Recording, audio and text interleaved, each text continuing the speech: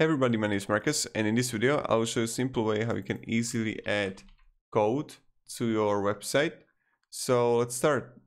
The first thing you want to do is just be in here in Shopify, and when you're going to be here, click like add section, and I know I'm going to add custom content here, and I get the custom content, and then like I will click add to like approve it, and then I'm going to click add a content in my section, and then we gotta see custom HTML,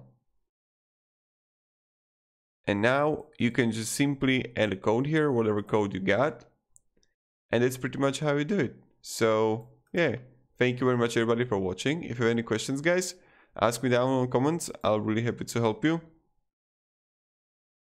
I'll provide you some guidance and stuff like that, and have a great day and goodbye. See ya.